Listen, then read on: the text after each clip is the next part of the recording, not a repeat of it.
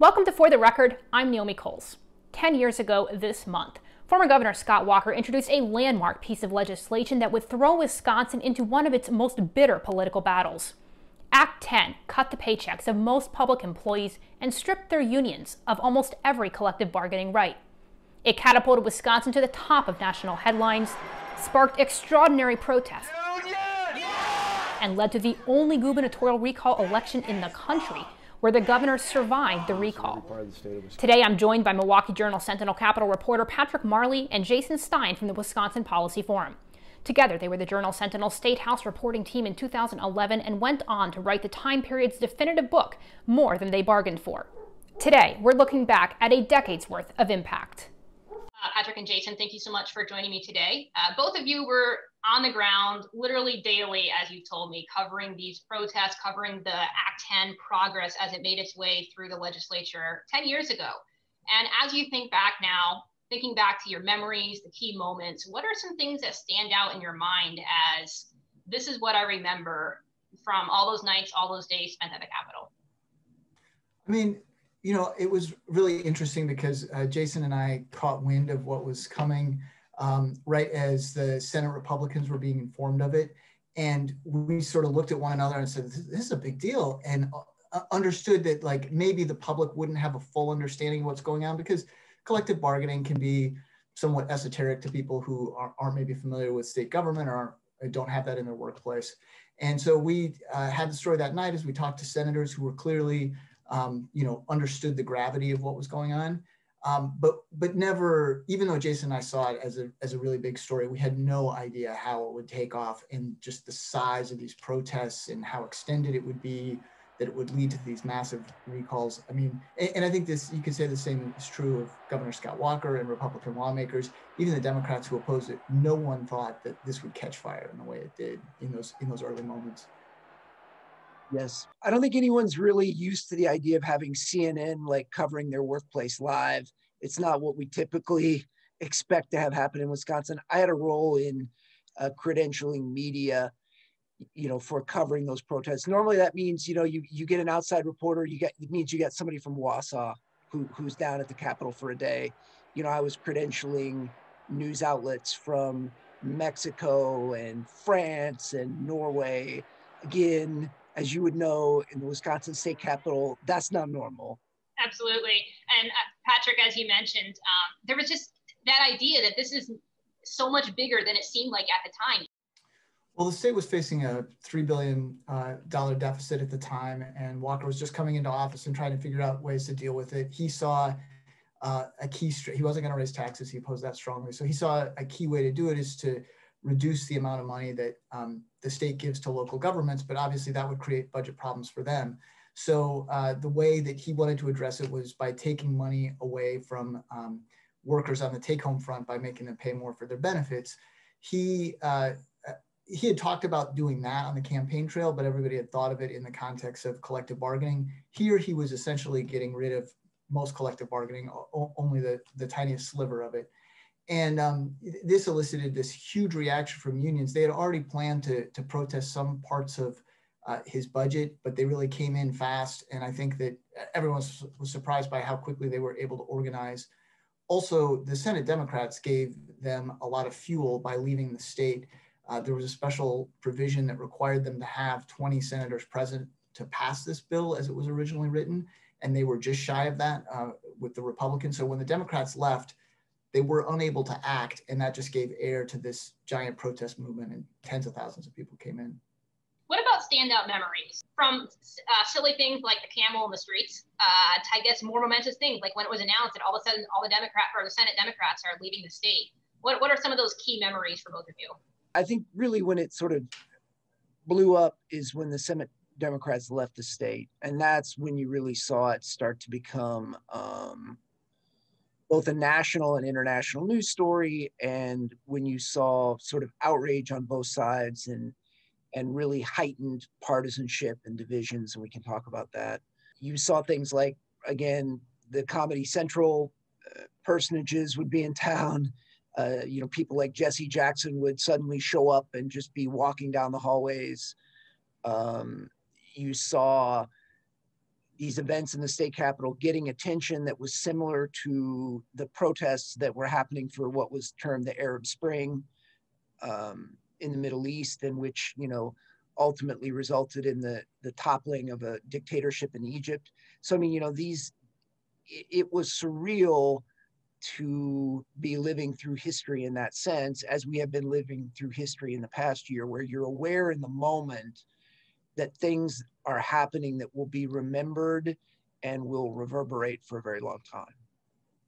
And I think you can't, it's hard to remember just how chaotic it was at any given moment. You'd step out of the Capitol press room and into the hall, and it's just a wall of people. It's like being at a really crowded rock concert.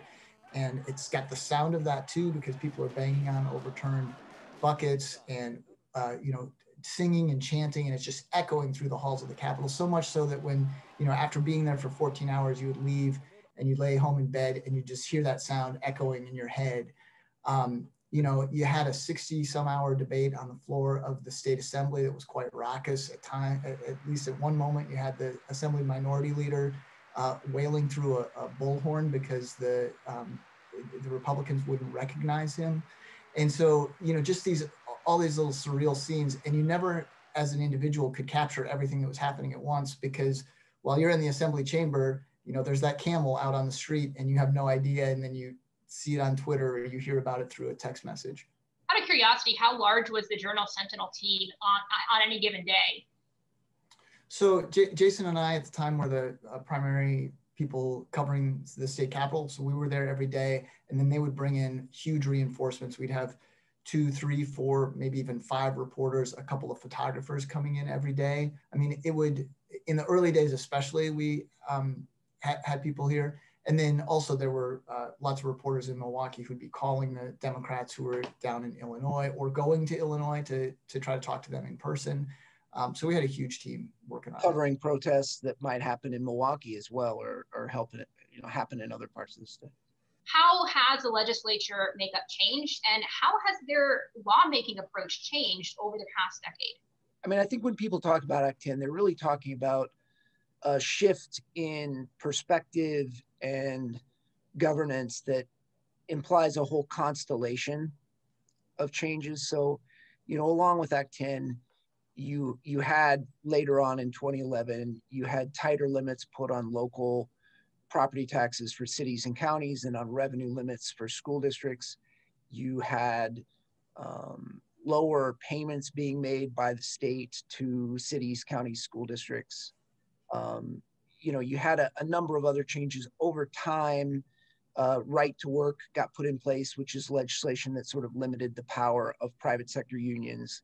You saw a lot of things happen. You saw tax burdens in the state go down. They're now at really the lowest level that they've been in at least 50 years.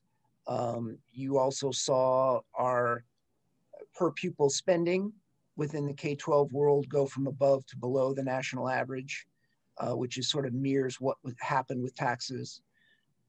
You see union membership in the state drop. That was already falling prior to Act 10, but public sector unions had been sort of a point of at least modest strength for unions in Wisconsin and in some other states. And those levels have fallen. So you really see sweeping changes that go through almost every aspect of state and local government. It's not due purely to Act 10, which was more limited in what it did, but certainly Act 10 kicked off a series of changes that eventually reached into many aspects of public life. I think that's an important thing to remember, is that, this was something that was done at the very beginning of a period of long Republican control of state government. You have very large majorities in both houses of the legislature and a Republican governor. And so, they were able to enact a lot of things that had been priorities to them for a long time, like concealed carry and voter ID, that had nothing to do with Act 10. And so I think in terms of where we are in terms of governing, has perhaps as much to do with the fact that you had one party control for 8 years as much as Act 10 or anything else. Yeah, I think that's a good point. The promise here was Walker wanted to pay the state's bills. He wanted to balance the budget. He wanted to put the state back in a strong fiscal position. Now, obviously, the big question that I know both of you reported extensively on is, did that happen? And at the end of the day, though, who paid for that? It certainly is the case that the state's finances became stronger in the wake of Act 10. If you look at general fund balances, you rainy day fund balances, you look at sort of spending versus revenues. If you look at, in most ways, you look at debt levels, with maybe the exception of transportation debt. All of those things improved in the wake of Act 10. And so when we went into this pandemic recession, I don't know that anybody could have been prepared for COVID-19. It's just not something you can prepare for necessarily, but certainly the state was in a better position financially than it was at the onset of the Great Recession. Now, that being said, this was the longest period of economic expansion, really in our lifetimes in America. So it's not surprising that the state improved its financial position over that period, but it's nevertheless the case that it happened. As for who paid for it, I mean, the central tenet of Act 10 was to make public employees at the state and local level, for the most part, pay more in health insurance and pay more for their pensions. And so they're the ones who funded it. Their argument against Act 10 would be that it went far beyond a financial component because it took away all of the other aspects of collective bargaining. And so they lost the ability to bargain over workplace safety or vacation time, things like that. And so they say that it went further than it should have. And there can be some unexpected downstream effects of that. So for instance, if you're a teacher prior to Act 10, so much of what your life was in the workplace was based on your seniority. And so there was a real disincentive to shift districts because you'd lose your seniority. In the wake of Act 10, that changed somewhat. And so I think we've seen more mobility of teachers. Now, if you're a district that is in a good financial position and really can compete for talent by offering attractive compensation, that may be a real benefit to you because you're able to attract better teachers. If you're a rural district where maybe young people are not as interested in living, and you don't have the budget that some of your suburban districts might have, you may struggle to compete for those suddenly more mobile teachers. So there were a lot of things that I think spun out of Act 10. Some of them you could predict, some of them maybe you couldn't, but they really are quite sweeping and broad. Now, I think obviously, as one of the reasons why Wisconsin was one of the states that was so nationally highlighted because of this, even while this type of legislation was being passed in other states around that time, before that, after that, was obviously the very strong union tradition in Wisconsin dating back decades. And obviously, there's been extensive research since then on the impact on unions. We saw union membership decline, and I believe there's research now that suggests that decline has kind of leveled off. What is the state of unions now, public unions in Wisconsin, and what's kind of the future that I guess that you would predict going forward for that? So prior to Act 10, about 14% of Wisconsin's workforce were union members, and today they're about 8%. Now that's a combination of Act 10 and also right to work, which Jason mentioned affected the private sector unions. So you saw a very dramatic drop off right after Act 10, and then another hit when right to work came into play. And so it's about leveled off. It's been a few years that it's been about 8% of the workforce. Those are 2019 figures from the Bureau of Labor Statistics. We haven't seen numbers since the pandemic hit. So, I mean, unions are greatly weakened. They're not able to have the political sway that they used to have in Wisconsin. I mean, I think one good example is that prior to Act 10, the Wisconsin Education Association Council, which is the largest teachers union, had 16 lobbyists working the state legislature. Today, their registration is two lobbyists, so a big reduction there. In campaign spending, they're not the force they once were. They used to be one of the big dogs in political fights. They're less than they used to be. Yeah, I think all that's true. I mean, it's important to point out that union membership was falling prior to Act 10. So it's not as if it would have necessarily stood that it would still be where it was at in 2010 if Act 10 had not happened.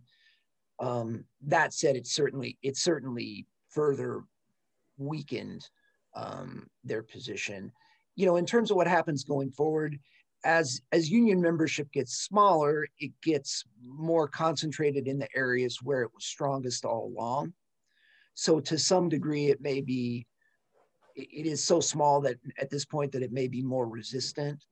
At the same time, there have been organizing happening around some of these issues in different ways. For instance, school referenda have been school districts and their supporters, that would include teachers' unions, have been very successful in passing referenda to local voters that they agree to raise their own property taxes so that school districts will have more funding for education. So that's a trend that we've seen in recent years. So although I think in general, you'd have to paint a pretty pessimistic picture about how all of this has gone for labor supporters, at the same time, there are some trends that you can point to that suggest they're still exercising a major influence over public policy and public life. Is it fair to characterize that influence as, with Act 10 taking away the legal bargaining rights outside of inflation-based raises, is it reasonable to describe it as a softer influence, a softer, more political influence, rather than influence based in a legal basis? There's still significant players in Wisconsin elections. They still, they can influence a Democratic primary. The national unions still have money, so they can put money into Wisconsin. Wisconsin remains a swing state. There was lots of money spent in the 2020 presidential election, which Joe Biden won by a very narrow margin here. And so, there was all kinds of spending from all sorts of groups. You can't, it's not like the unions have been completely wiped out, but they have less strength than they used to. Yeah, I guess what I would say is clout is clout. So, if you run a large paper mill in a small northern Wisconsin town, you don't have any legal mechanism for influencing your local school district, but you may still have influence just because you're a major employer. People care, people care about you and what you think for good reason, right? Because you're important to the community. In the same way, a teachers union that has influence in getting school board members elected will still exercise influence over the process. There won't be necessarily a legal mechanism, or there won't be arbitration or mediation that's required when there's a dispute between the school district and the school board and the teachers union. But to the degree that they can exercise influence, just like any other group or organization within the community, they're still going to be able to do it. And I think what you'd see is that is going to vary at the local level quite a bit from one community to another. In Madison and Milwaukee, the teachers unions still have a lot of influence at the local level. Maybe in some more rural places or suburban areas, they're not the factor that they used to be. So I think it really can change from one spot in the state to another. Now, Jason, I know you mentioned kind of a string of impacts a little bit earlier on in the panel as far as what Act 10 and follow-up legislation had. If both of you were to pinpoint what you would see as the most significant, when you think about school spending, when you think about local budgets, state budgets, union influence, all those different kind of the balloon of impact that Act 10 and follow-up legislation had, what's the most significant in your view? Money is always important in life. And you look at the pension and healthcare contributions, that additional payments that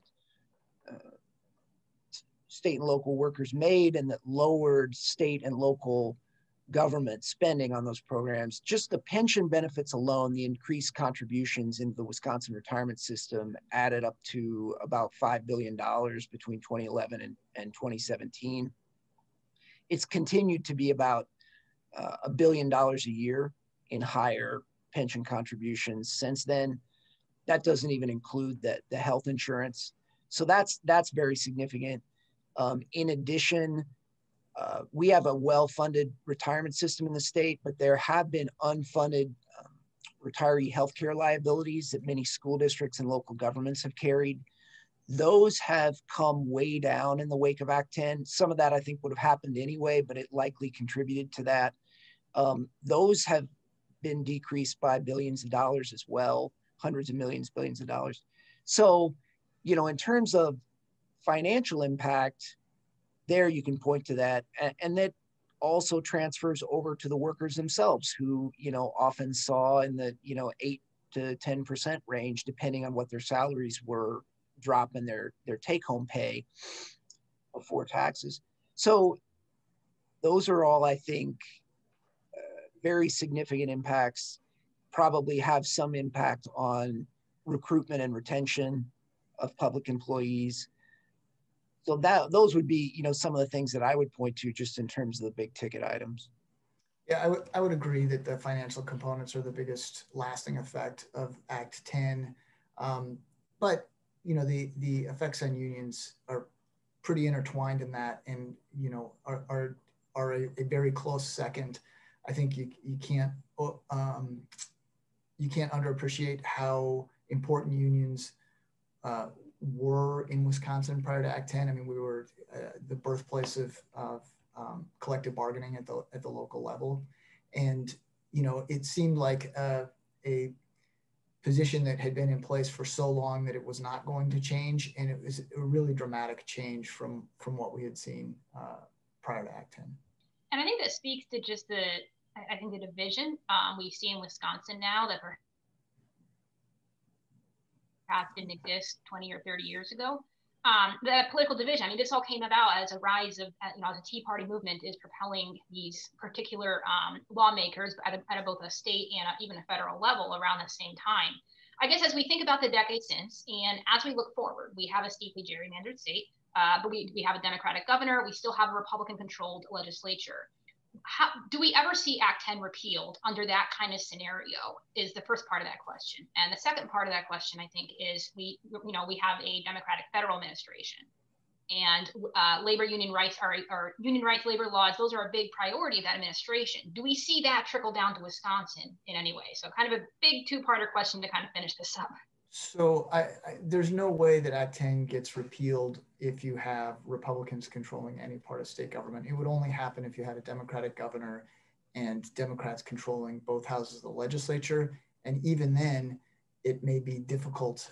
It may be extremely difficult. You know, I think you'd have to have pretty sizable majorities, because keep in mind that there were times when Republicans had the legislature and the governor's office and they didn't attempt to do something like this. So you'd have to have a large majority. It'd be very difficult. At the federal level, you know, if the federal government couldn't undo Act 10, they could pass some policies that would be more labor friendly and that would help the unions in Wisconsin. Very tight margin, particularly in the U.S. Senate right now. So I don't know what the chances are of anything like that happening in the near term.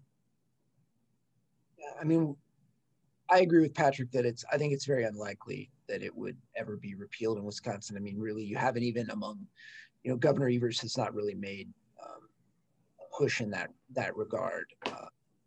Now it might be different if there were a Democratic legislature. In terms of just labor policy more broadly, yeah, it's not really my area. You do see some discussion of whether or not the United States would move in a direction like Europe, where instead of being organized around bargaining around just a single employer, that it's more within a sector of the economy that union membership and bargaining takes place. It certainly would seem that the old model of labor organizing and influence has been really substantially weakened, not just in Wisconsin, but Wisconsin was really the first state to sort of pursue these changes that were also pursued in many other states, some successfully, some not, but in 2011. So, you know, the time will tell on that, but certainly the state there's no sign that the state is moving in a different direction on this in the near term. All right. As we kind of wrap this up, any follow-up thoughts, anything you'd like to add to this that we may not have touched on yet? I don't know that I have anything. I think you covered it very well. One thing we didn't talk about were the recalls. Act 10 launched this, historic wave of recalls. Never really have not seen anything like this at the, let me say that again. Nationally, you've not seen a recall targeted over a single issue like this against lawmakers and a governor and lieutenant governor. First lieutenant governor to face a recall, first lieutenant governor to win one. Scott Walker, the only governor to win a recall election. I think there were 13 Senate recalls over 2 years, most of them won by the incumbents, but the Democrats did have a short-term victory in 2012 by winning the state Senate for a few months. And as Walker points out, he won his recall by a bigger margin than he did in 2010.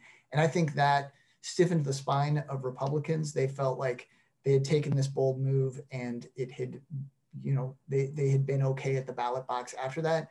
And so as they looked ahead to the next years of controlling government, they weren't shy about wielding that power because they felt that the public was behind them.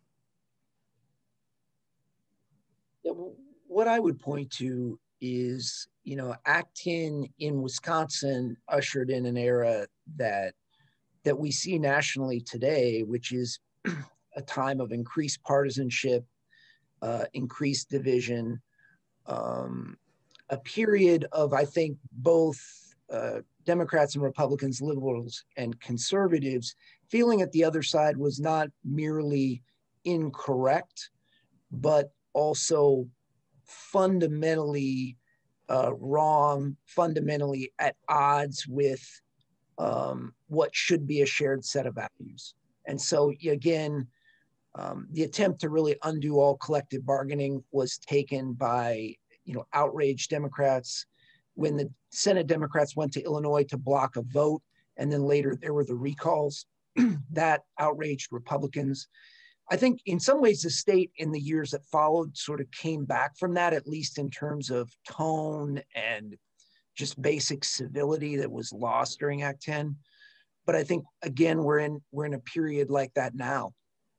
And it's frankly somewhat hard to see our way out of this period. But I think it is toxic to bipartisanship. It is toxic to a feeling of shared collaboration and work towards, shared goals and values, and it's something that I hope eventually returns. I definitely think it's fair to characterize the state of politics in Wisconsin and nationwide right now as a very different era than we might have had 10 years, 20, 30 years ago. On that note, I'm going to wrap this up. I really appreciate you both of you bringing your expertise to this subject and talking through some of these changes that have happened over the last decade. Thanks for having us on, Naomi. Our pleasure. Thank you.